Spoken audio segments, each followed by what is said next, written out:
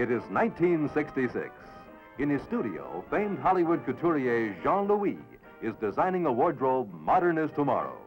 Waistline anywhere from hip to bust. Skirt length, short, short, short. For what picture? For this one. You're kidding. This is back in the 20s. Correction, the exciting 20s. That's when a staid old world began to go mod. Observe, please. Get the idea? But presto, a turn of a door, and suddenly we have a thoroughly modern Millie. Hey, that's Julie Andrews. Down, Buster. The revolution in dress that started in the emancipated 20s is still going on. Let's study it a bit through Millie and her friends. Hold it, Millie. Ladies, it's all yours. Take it away. Simple yet jaunty in spirit, this everyday outfit as worn by Julie Andrews consists of a light gray jumper of thin wool with black pocketed hip bands, pleated skirt, white silk crepe blouse, no synthetic fabrics in those days, you know, and green accessories. Being newly emancipated, but a working secretary on a slim budget, Millie, bright girl that she is, simply alters accents and colors, and voila, she has several changes. But Millie always dresses with flair. This white silk crepe has black and white checkerboard trim at the hip line, checkerboard bordered sleeves and hat. Paneled strips over a vermilion skirt and a vermilion carnation add a dash of color. A charming little number for street and restaurant wear. Silver gray crepe with white polka dots, dicky and cuffs of white organdy, coral hat and coral trim. The skirt is three-tiered and circular.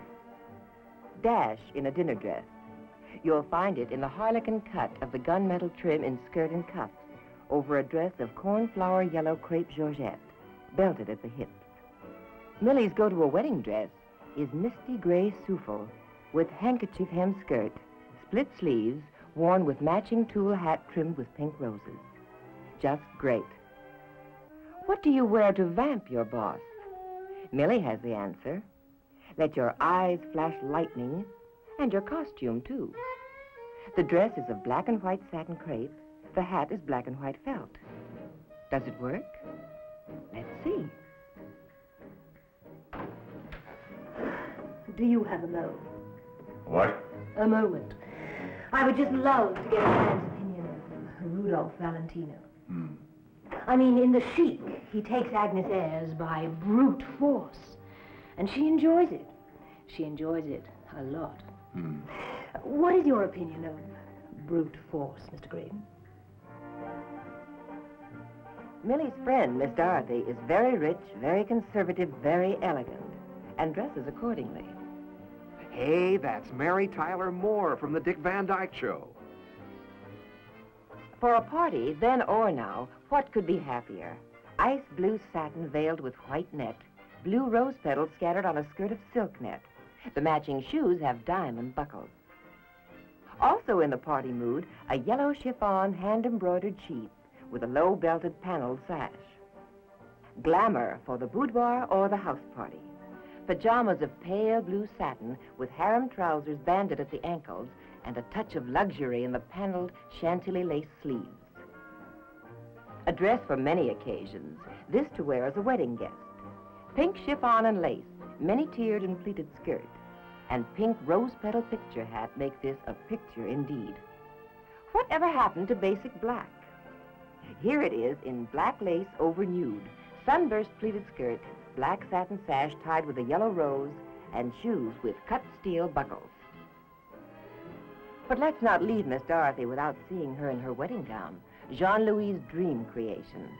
The dress is of Allinson lace with tulle skirt, lace bodice and veil. The tulle veil banded with lace is delicately trimmed with orange blossoms. A dream indeed. But it's that dolly, Carol Channing, playing the richest and wildest widow since Auntie Mame, who gets to wear Jean-Louis' most glamorous way-out costumes and jewels. Topped by a hat trimmed with bleached white vulture feathers, Carol's outfit consists of a white speckled silk dress with side panel and bolero effect in back.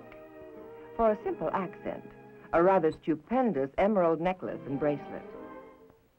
But everything about Muzzy is stupendous, even her walking outfit. Knickerbockers of heavy silk, silk tie and shirt, diamond stick pin and cufflinks. Even the hand-knit pullover has a diamond pattern. Muzzy's hostess tea gown is white silk crepe. The bell sleeves are trimmed in curled ostrich. The rope belt is weighted with diamond spheres. Accessories? A diamond choker. For airplaning, one needs something special, and Muzzy's flying costume certainly is. White silk, patch pockets, ermine collar and cuffs. The trousers are banded and buckled. Under the jacket, a cashmere sweater. Diamond choker and buckles, of course. In an outfit like this, any girl could fly. A house party and an elegant mansion require something special in night attire.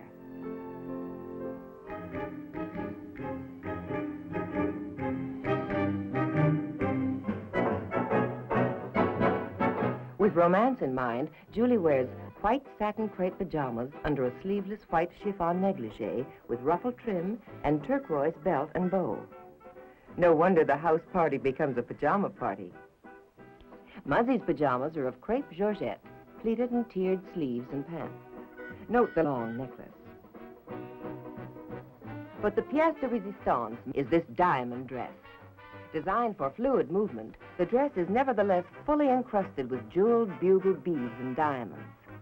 The panels are designed to swing and sway over a nude skirt. A diamond dog collar and bracelets add sparkle to the overall effect. But the most sparkle, the greatest joie de vivre, radiates from Carol herself. Yes, zest and high spirits characterize the costumes in Ross Hunter's Thoroughly Modern Millie, as befits a zestful and spirited time, the beginning of the Mod Age.